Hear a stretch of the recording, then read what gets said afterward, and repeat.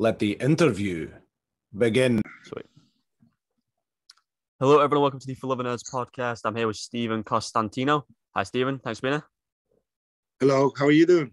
Doing very well. Thanks for joining me today. I know it's been a while since we were meant to get this done, but I know you're obviously a busy guy with conventions and being on the road in general. So, how is... Well, COVID didn't help. Oh, well, of course. That's a massive thing as well. So, how have you been? Good. I'm glad to finally connect with you because I know you've been. It's been a year and a half or two. We've been trying to do this, and it's been a long time. Finally, Yeah. So, but I'm doing good. Doing music at home, and then gearing up to go on the road again.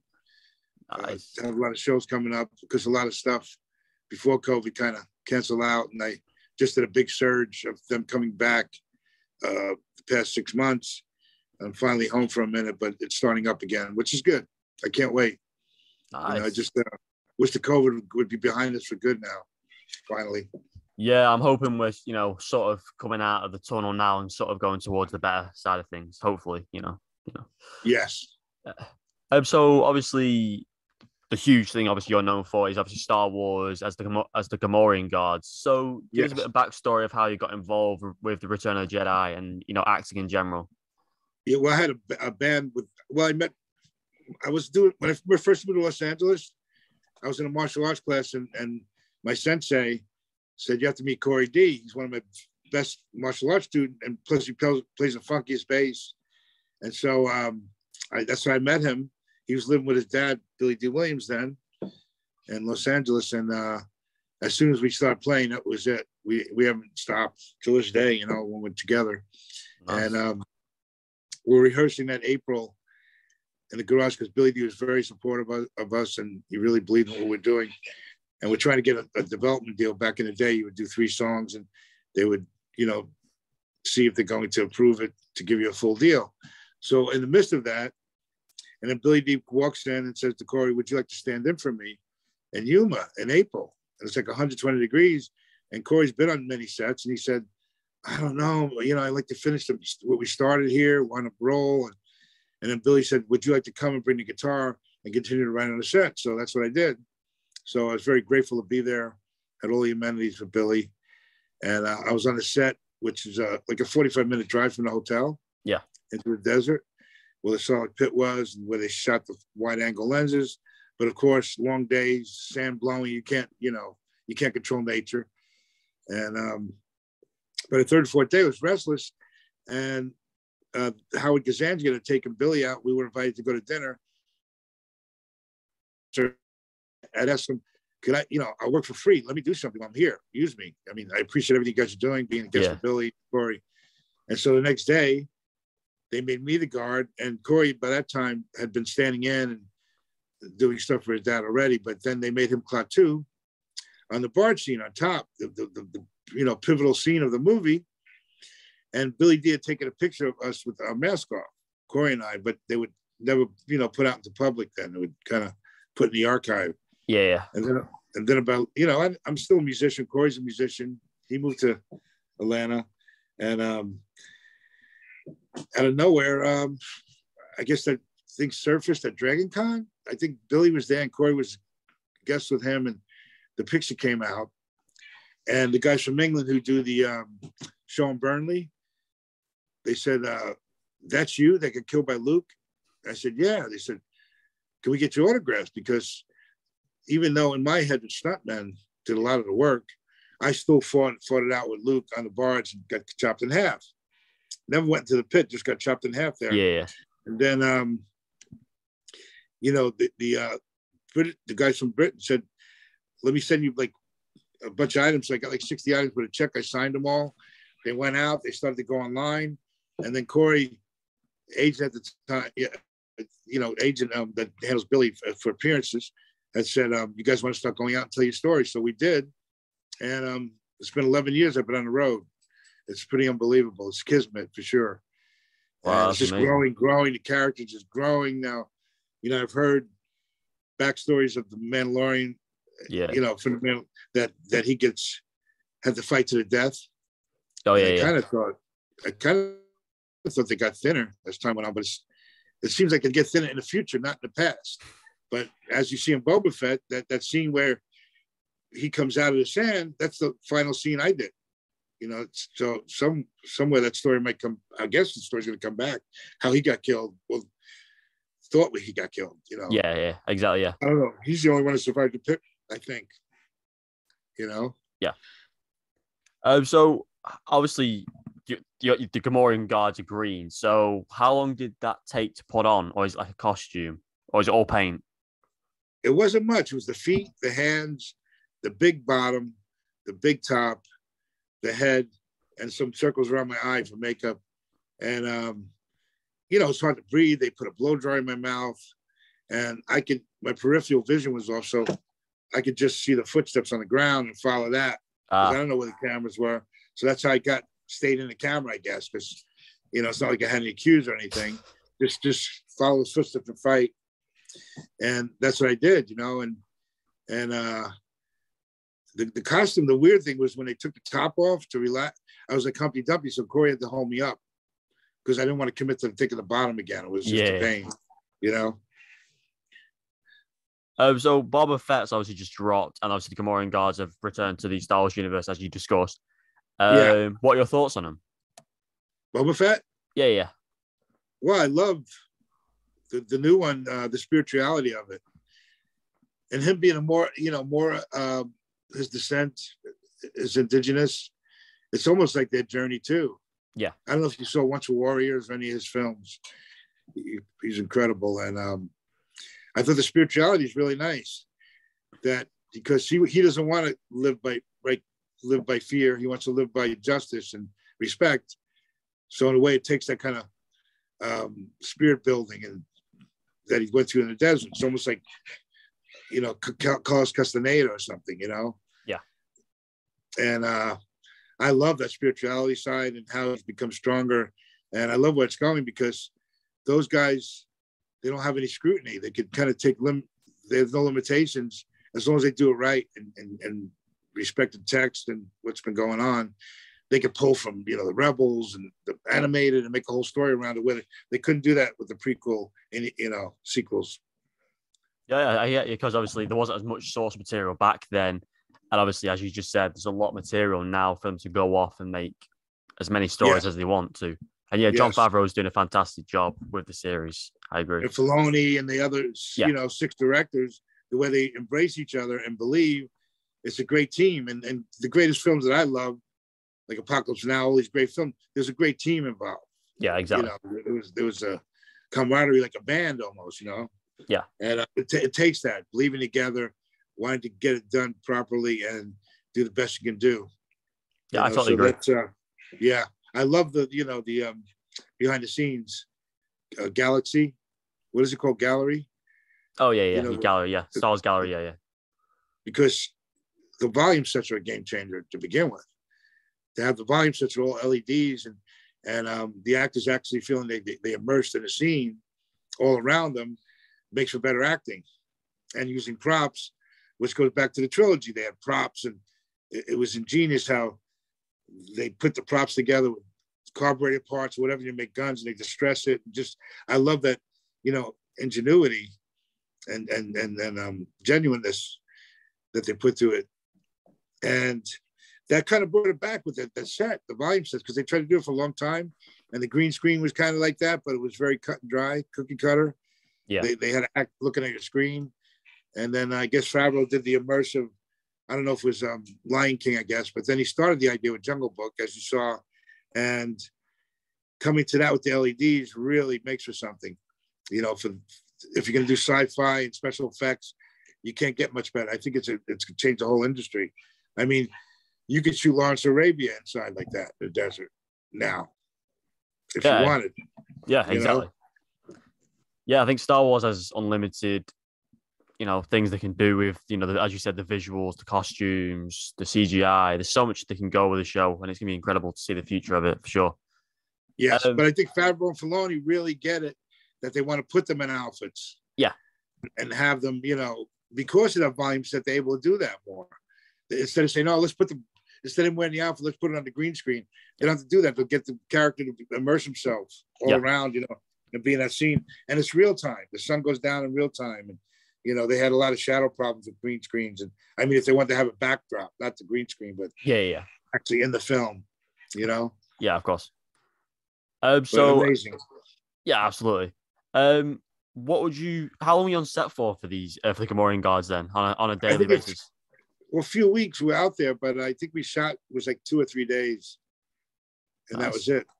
I mean, it was a fleeting moment, Yeah.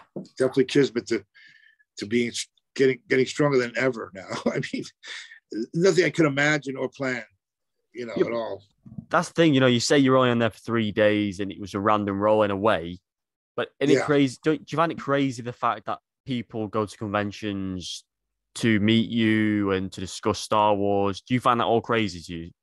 It's pretty absurd, but you know what? I love, especially in the world with all these troubles now, the people are just between the 501st, which I don't remember, who really support him and dress up, and I know, and make us look good. Yeah. Because, celebration of 2,000 stormtroopers. Now I imagine it's going to be 2,000 Boba Fett too, with this going on. But yes, incredible to see 4 generations of cosplayers, grandma, mom, their kids. So in a sense, it's a really beautiful thing. And I meet great people everywhere I go. And there's lots of compassion and love for it. And everyone just wants to enjoy it. And that's a great thing because there's so much going on in the world. Then you go out and do this. It's like music. You go and perform and people love it. And there's no just fear or any of the stuff going on. Yeah, exactly. In the consciousness of their mind. So I think it's fantastic for that it lives on throughout Europe and South America and all over the universe. I mean, it's incredible. Yeah, it truly is. And it inspires people and fulfills them. Yeah. In ways, especially anime too. I see a lot of kids, they're probably, loners but they all get out together and they dress up in the anime world, which I'm part of when I'm doing these shows. And it's incredible that the kids get to makeshift costumes. It's not as, extreme as 501st and the detail, but when it comes to that, it's great for the kids to feel some self-worth to get out and not be home depressed, Yeah, absolutely. Yeah.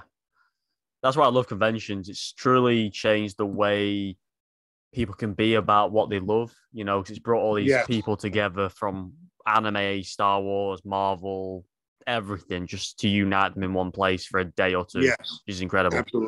Absolutely. So you talked about music and obviously with Corey. Yes. Where do you want to go with that? I know you're on the road and stuff. What you wanted to do with that? Well, I have a studio at home. I'm making records at home now, mixing and mastering. Oh, nice. It took a lot of time, and my songs seem to be pretty timeless. Back in the day, it was changing genres because back in the day, I worked with Brett Mazer at Gotti Brothers. He's like my little brother. It's such a talent. And he did Bell Biv DeVoe, Poison. He got Black Eyed Peas started. And I was at Scotty Brothers. They would all come through and I would play on a lot of stuff. And then they did a new edition comeback. And I played on that. So even though I was the biggest hip hop, I didn't know a lot about hip hop, even though it's my era from New York. That's where the genesis of it was. I played a lot of hip hop because they wanted I had a really, they wanted that style that's real with the guitar. And, that led to him starting Crazy Town and me playing on the guitar on the Crazy Town record. And then I also had a band for many years with Billy Worth and the Lost Boys, the Cronies.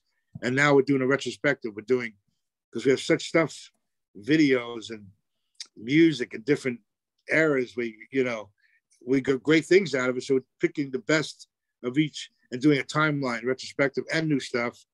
A lot of songs that have been written back in the day, I can finish at home now. I could really mix and master like a record at home. And that's an amazing feat right now, the way analog and digital have met.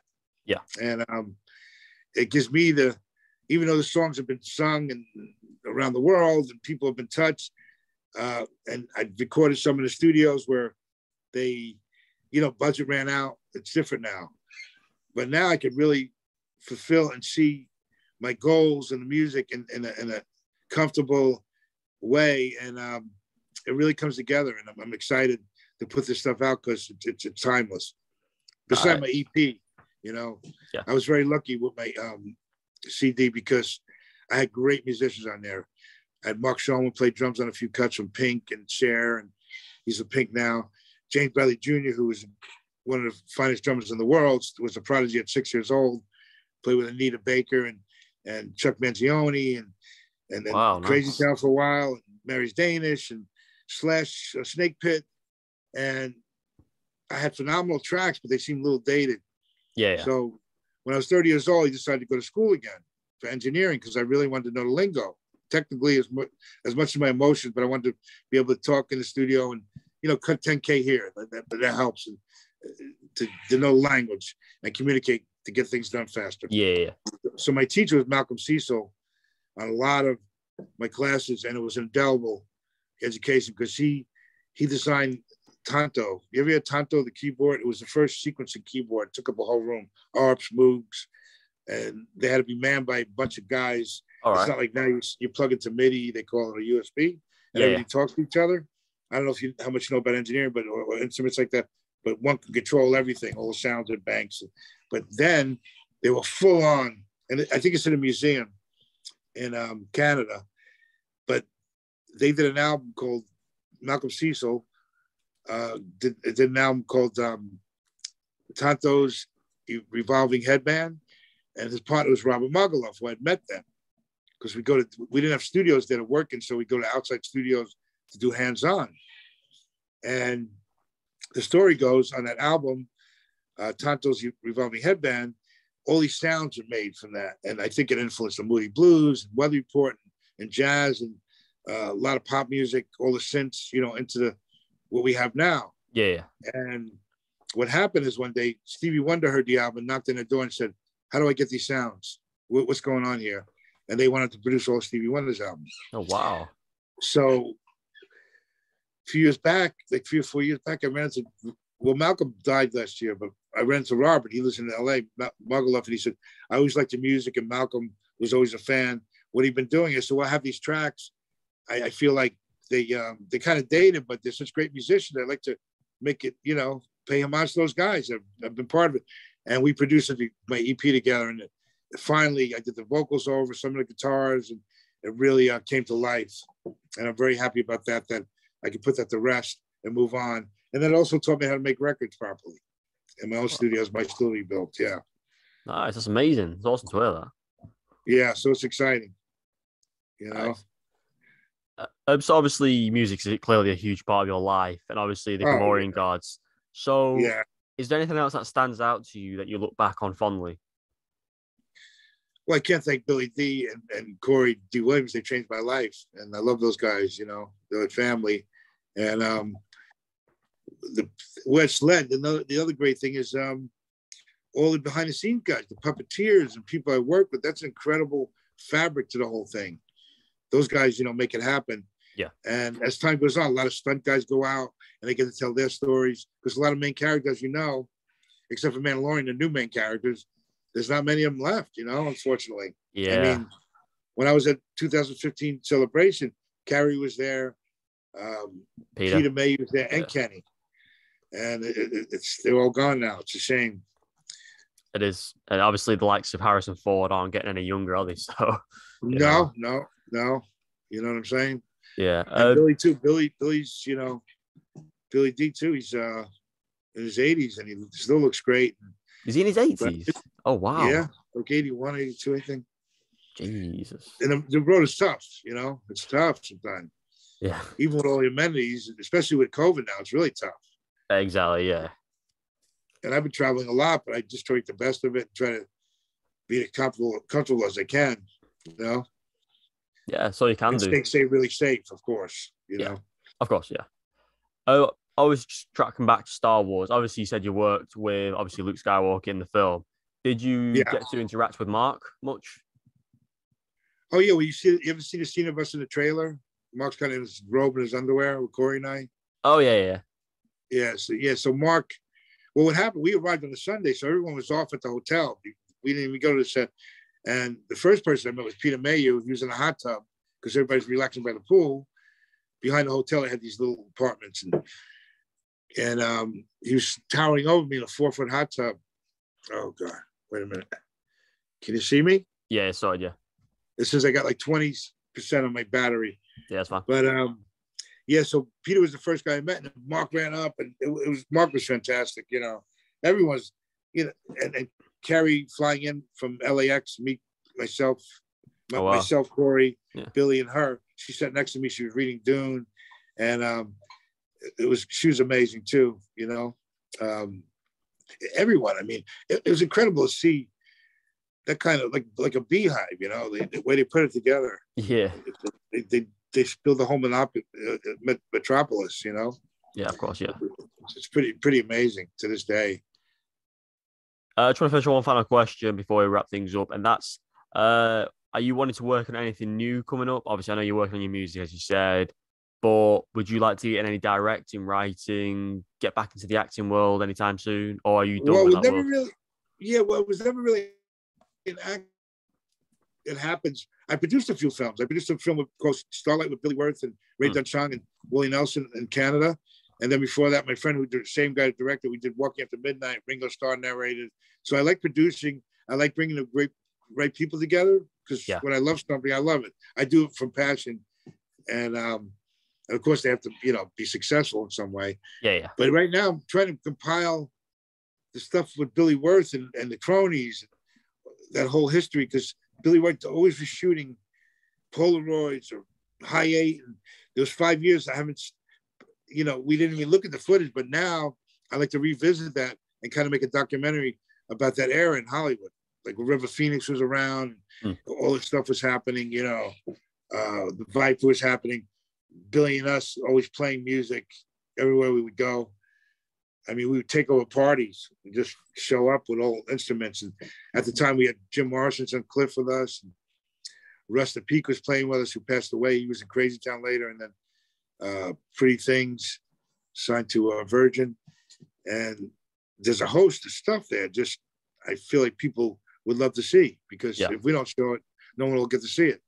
We were truly lost boys back then. Nice, that's awesome to hear. And thank you for everything today, Stephen. It's been great chatting with you. Oh, finally. Thank you so much. And, you know, thanks for your patience. I know it took a while. And of course, don't you worry. had something, I had something, and you really kept trying. And I know you're genuine, and I appreciate, you know, sticking with me to be on finally. Yeah. You know, and hopefully I'll get to meet you this year. Yeah, well, like you said, if you do come to England, I'll do my best to be at one of the conventions you're at and come and see you in person. That'd be cool. I want to go back to Manchester. They think I'm Maradona in Manchester and Italy too. When I was in Italy, they're really Maradona. I'm like, what? Okay. I'll take that. Maradona. That's brilliant. I know. I like the football. Yeah, I love it as well. Yeah. Who's your team? Manchester United. Of course. Yes. They were going at it when I was there in the streets. Yeah, they're a bit crazy over it. They want to fight. All the bars want to fight each other. It's like gangs in New York, you know? Oh, God, yeah, we have firms over it. Very rough. I know. It's really rough. Yes. But, you know, I'm from Hoboken, New Jersey, on the water. You know, it's sea level in Manhattan. Yeah. So it's 2 square miles. Frank Sinatra was born there. And, of course, British has always had a place in my heart, the affinity for it, because we're a lot alike, the people on the seaports, you know, the songs, and of course the British invasion as a guitar player. I've been playing Jeff Beck, Clapton. I saw Led Zeppelin 3 times, so you know they brought the blues back to us. So I feel like kindred spirits, big time, like we're family, in a bigger sense. Yeah, absolutely. The same, you know, the same experiences. Yeah, for sure. Absolutely. Yeah. Well, thanks again for your time. It's been really cool chatting with you, and you know, my pleasure. I do hope we meet you one day. You know, absolutely. And send me this when it's done, so I can take a look. Yeah, it should be up, I think, in a couple of weeks. So yeah. Okay, I'll post it up. Nice one. Thank you for that. You're welcome, brother. I'll see you soon. Take care for now, and all the best. Ciao. Bye.